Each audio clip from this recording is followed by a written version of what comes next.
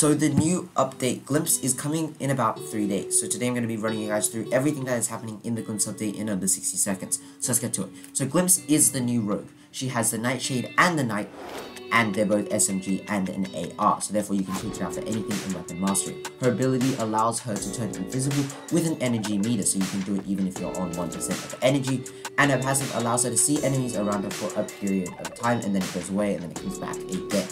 She also has the Semtex grenade and the Pop Smoke grenade, which is kind of like an impact smoke grenade. She also has the P12K. The new map Meltdown is coming, along with a couple of balancing changes. Sigrid is getting a 20% increase to her shield, that way you can't actually jump over and gain an angle on her head.